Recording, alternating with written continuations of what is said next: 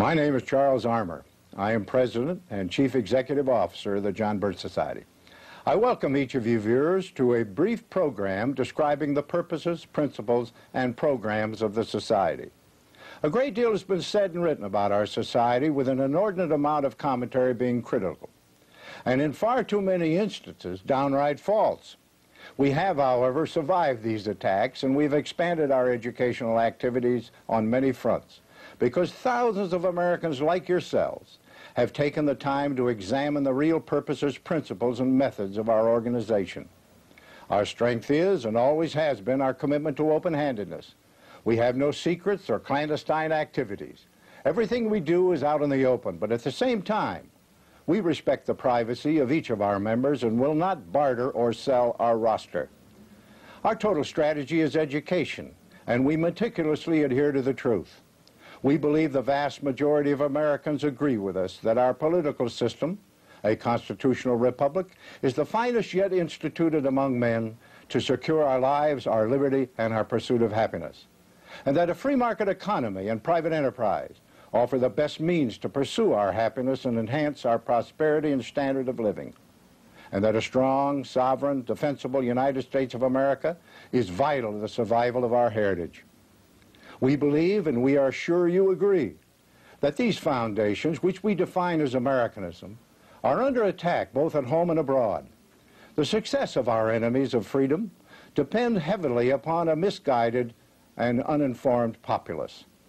We believe that an informed electorate is the essential ingredient to responsible and intelligent citizenship, and our entire resources and energies are invested in this single purpose. But perhaps I'm getting somewhat ahead of the story, so allow me to introduce Mr. John McManus, a former Marine Corps officer and electronics engineer and a member of our staff for more than 20 years. He is an official spokesman for the Society and has appeared on television and radio on our behalf. He has lectured widely and writes a weekly syndicated newspaper column. His experience on our staff and as a member qualify him to give this presentation. Mr. John McManus. Ladies and gentlemen, in the relatively few minutes we have together, it is my purpose to discuss some of the problems facing all of us, and then what the John Birch Society proposes to do about them. One of the best kept secrets of our time is the extent to which the United States has created its own enemy. While the people of our country have been made aware of growing Soviet military might on land, in the air, on the sea, even in space, very few realize that we ourselves have been communism's suppliers, and that without U.S. help, communist power would be minimal, perhaps even non-existent. Of the many statements about U.S. equipment and technology now in the hands of the communists, there are two that dramatically demonstrate the gravity and extent of this scandalous situation. In his speech to the graduates of the U.S. Naval Academy in 1983, Secretary of the Navy John Lehman made the following startling assertion. Within weeks, many of you will be looking across just hundreds of feet of water at some of the most modern technology ever invented in America. Unfortunately, it is on Soviet ships. Such a chilling statement given to the newest officers of our nation's Navy should have captured the headlines the following day, but it received no attention whatsoever. 1 year prior to Secretary Lehman's address at Annapolis, Senator William Armstrong of Colorado pointed to one significant reason why our nation was spending such huge sums for our own military. He said, "In the last 10 years alone, the United States and other Western nations have sold to the Soviet Union and its satellites more than $50 billion worth of technical equipment the communists could not produce themselves. In addition, the Soviets have been able to purchase entire factories designed and built by Western engineers and financed in large part by American and European banks." Once again, there was no coverage of sensational news, no headlines, no denials, nothing.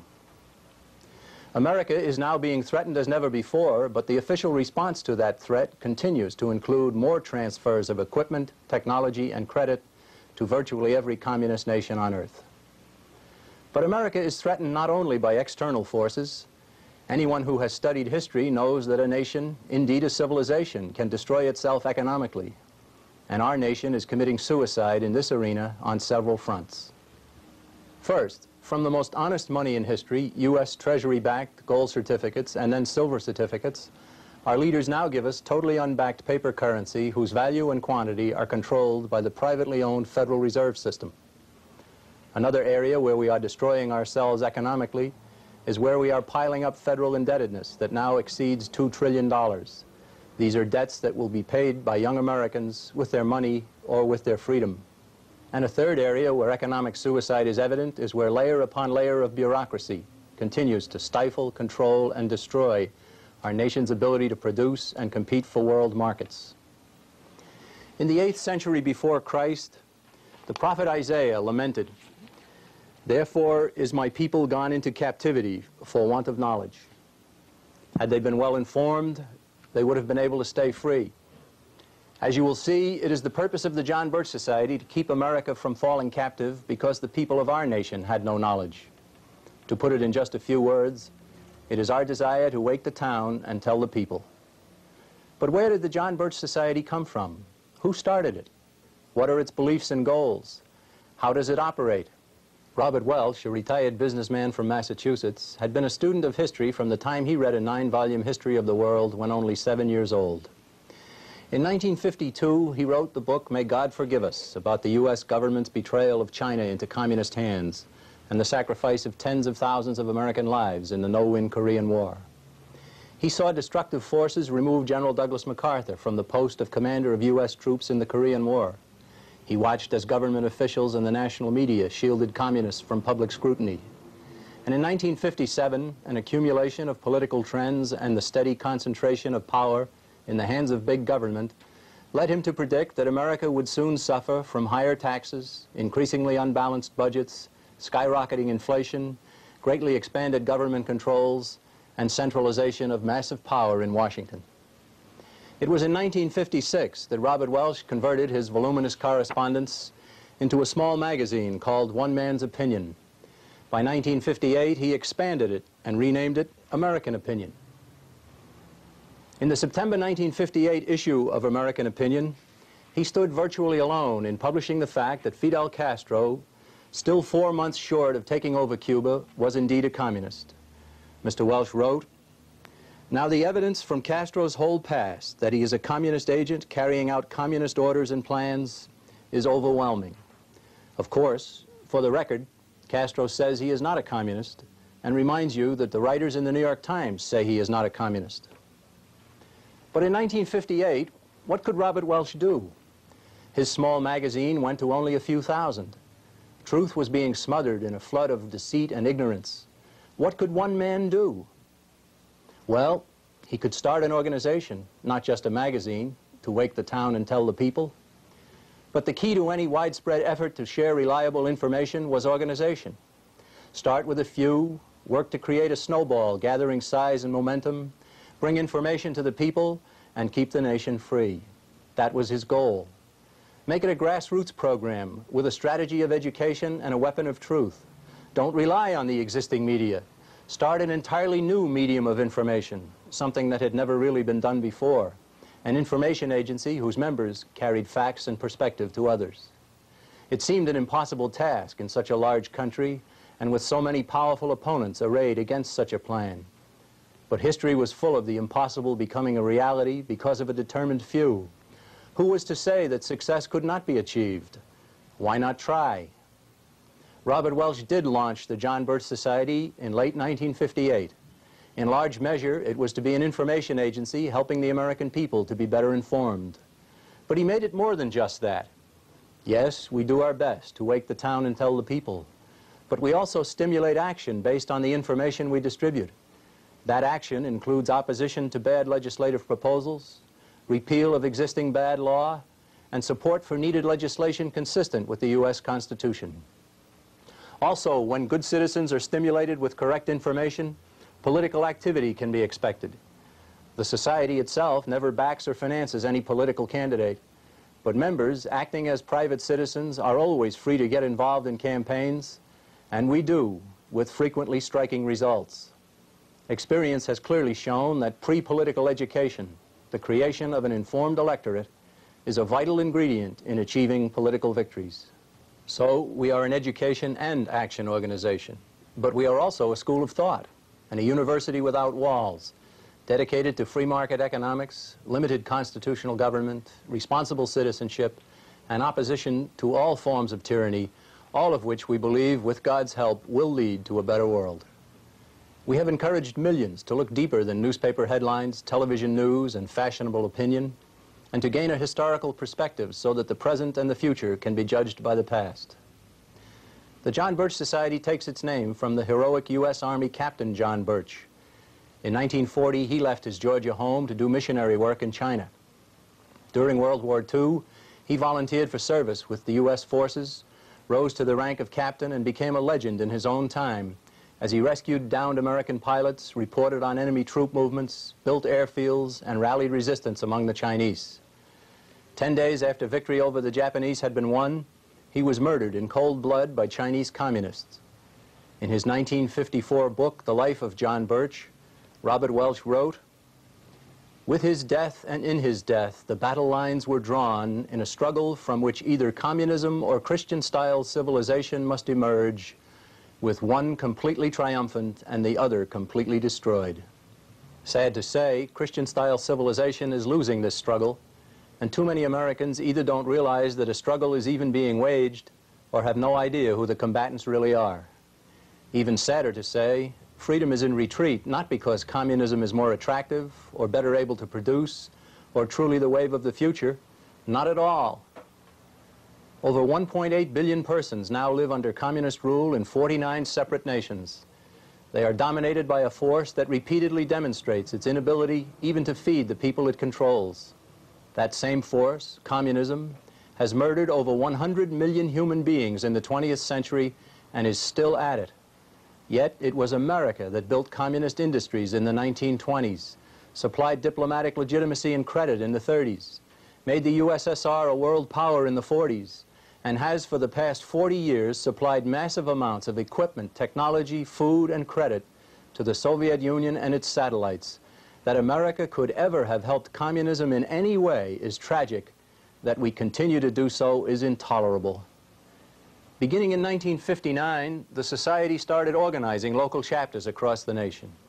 Our success in reinvigorating patriotic fervor, in identifying the dangerous growth of big government, and in exposing deficiency and treachery in the media drew little notice from opinion molders during our early years.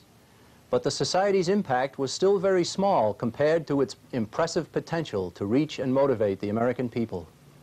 If Robert Welch's plans could ever be implemented, and a more informed, more involved core of determined, principled, and knowledgeable activists was created, the plans of collectivists and pro-communists would never stand a chance of realization.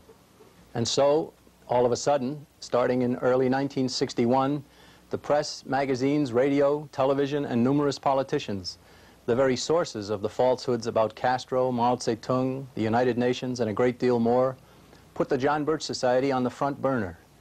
The American people, most of whom had never even heard of our organization, were told in a flood of articles and reports that a new, secret, anti-American group had been formed, and its name was the John Birch Society. Were the Society's views shown to be false? No. Were any charges of law-breaking levied? No. Instead, a withering campaign of smear was launched against the Society and its members. We were labeled fascist, anti-Semitic, lunatic, extremist, and racist. Because of repeated mention of the Society's name with unsavory groups like the Ku Klux Klan and the American Nazi Party, many Americans were led to believe that our organization was somehow linked to them, something our Jewish and black members have always been willing to disprove. But rather than tell you what we are not, we mean to tell you what we are, what we believe, what members of our organization do, and why your help is needed. We believe very strongly in Americanism, the core of which appears in the Declaration of Independence. There you will find the self-evident truth that men are endowed by their Creator with certain unalienable rights. In 1776, our new nation began, founded on a belief in God, from whom we get our rights, not from a government that later could take them away, but from God, who ordained that men should be free. The Founding Fathers also made it very clear that their fundamental purpose in creating government was to secure those rights and nothing more. Try to teach all of that, including the part about God, in a government school, and you'll begin to realize the need for a John Birch Society. We are also for enabling individuals to keep the fruits of their labor, the sanctity of the family, and a just peace. To those who argue that peace can only be achieved through an all-powerful world government, we caution that any world government powerful enough to enforce peace is also powerful enough to put an end to freedom. What do we oppose? We are completely against any form of totalitarianism and any watering down of the principles of Americanism that paves the way for totalitarianism. Yes, we are anti-communist, but we are also anti-socialist, anti-fascist, and anti-world government.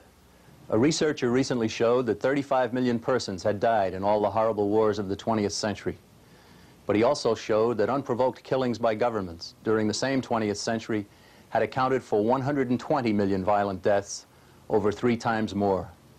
The lesson should be clear. War is not the worst calamity that can befall mankind. Total government is. And the best way to avoid mass killings at the hands of a Hitler, a Stalin, or anyone is to avoid too much government.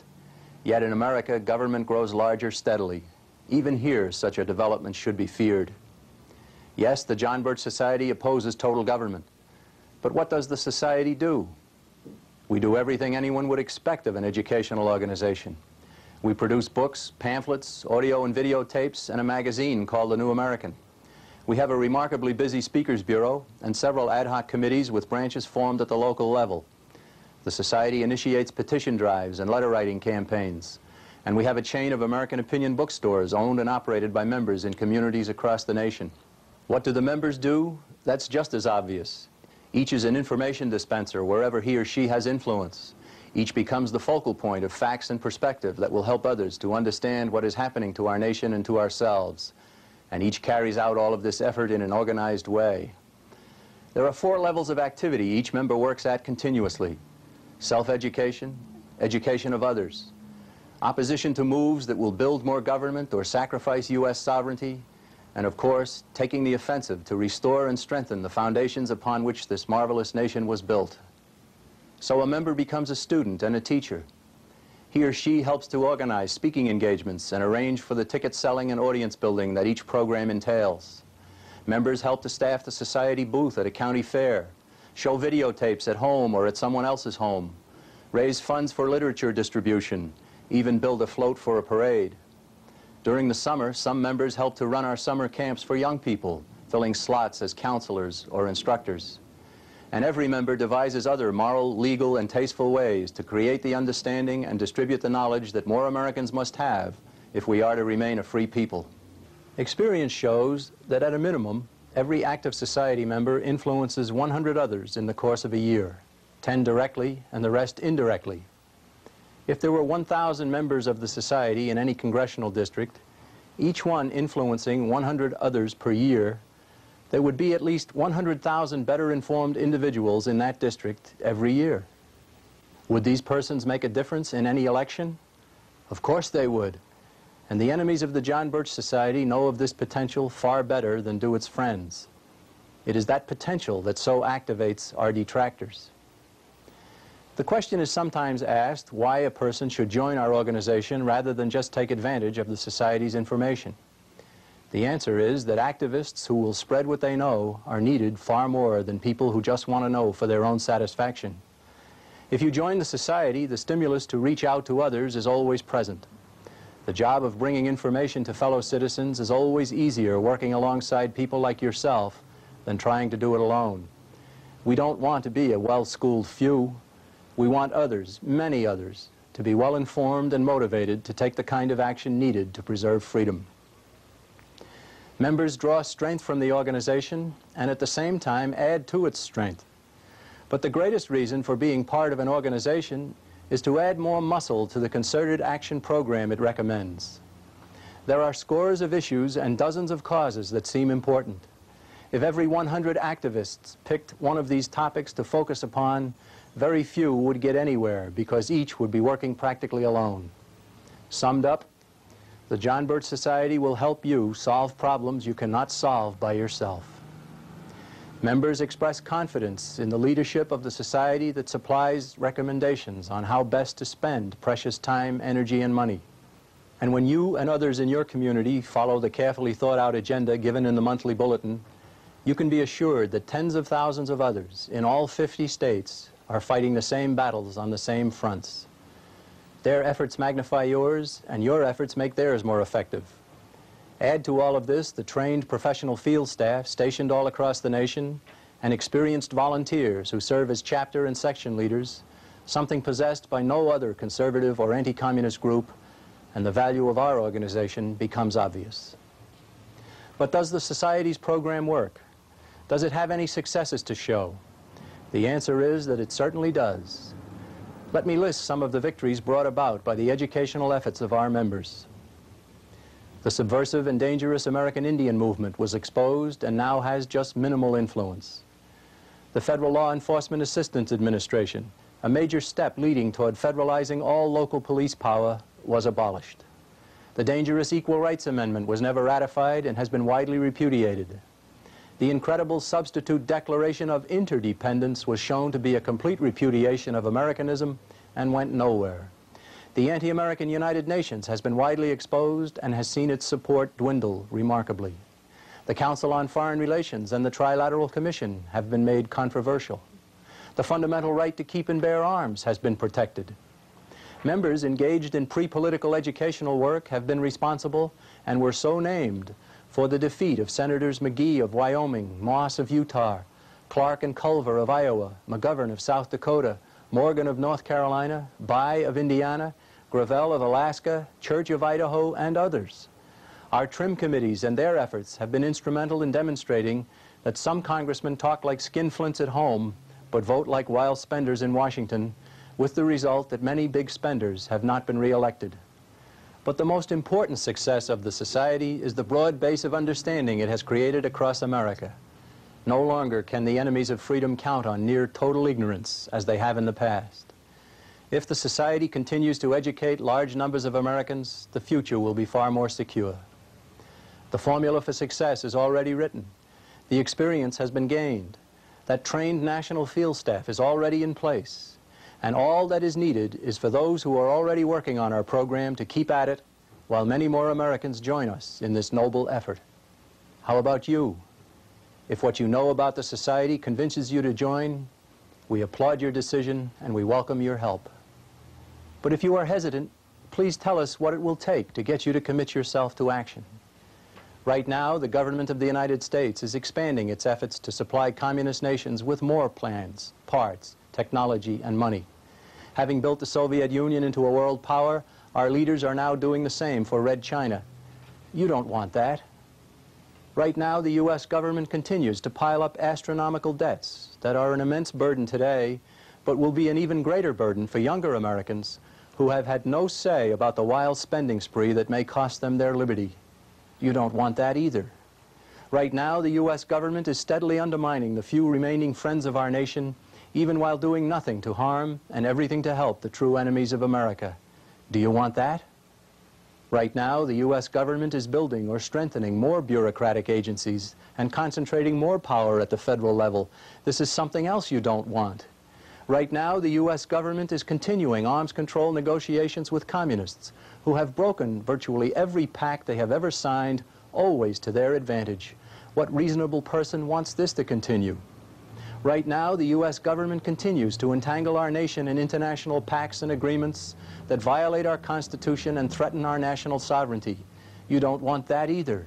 And right now, the U.S. government is converting the government school system into a purveyor of atheistic humanism and a propaganda forum for peace at any price, even while academic performance hits new lows every year. I know you don't want that, but you are paying for it whether you like it or not. All of this is not happening by accident. It is not being done to us by some foreign power, and it is not wanted by the American people. If it is to be stopped, more than wishful thinking is needed, and soon. The creation of an informed electorate is what America needs so desperately. There are today countless millions scattered throughout scores of nations who are living lives as virtual slaves under totalitarian rulers. Many undoubtedly say to themselves or to each other, if they dare, If I had only known, if there had only been someone to alert me, I would have worked and prayed, put my resources into the effort, and gotten others to do the same in order to preserve for myself and my family what I have lost. These bitter individuals had no place to go to find out what was happening to themselves and their country, but you do. They couldn't join an educational army to inform and motivate thousands, then millions, but you can. They had no access to an organization that publishes books and magazines, puts speakers on tour, distributes voting records of elected officials, and even helps them to teach their own children. But you do. Their lives are full of despair, but in America, hope surely exists. There is an organization. There is a reliable source of information and direction, and there are others already working to solve problems, and you can become a part of this unique undertaking. We need more pullers at the oars, more members of our society. As you consider making the kind of commitment that is sorely needed, consider that at its core, all of the problems we have discussed boil down to far more than political or economic preferences or to fear of losing the good life. What is being done by our government in our name is wrong. It's wrong to build communism abroad and socialism at home. It's wrong to betray allies who trusted America. It's wrong to steal the savings and the productive capacity of the people with excessive taxes, deficits, and inflation. It's wrong to drive God out of the government schools and away from the public's consciousness. It's wrong to declare unborn infants non-persons and permit 1.5 million to be slaughtered each year. It's wrong to corrupt and control millions of individuals with government handouts. And if what government does is wrong, it is also wrong to do nothing about it. All of us should be aware of our moral responsibility to oppose evil. Let me suggest that you can meet a major portion of that responsibility through the non-church, non-religious organization we have formed. In no way do we intend to take the place of church, but we do intend to reinstill moral standards in the arena where government operates. And we are saying if evil done in our name is not stopped, it will likely triumph and engulf all of us completely. As members of the society already know, I can promise a lot of hard work, but also a tremendous amount of satisfaction. I can promise an occasional social rejection, but also a whole new circle of valuable friends. I can promise frustration that comes when your efforts draw a blank with some, but also exhilaration that comes when you are thanked by others who will now stand by your side to wake more towns and tell more people. I feel fairly confident that I can promise something else, too.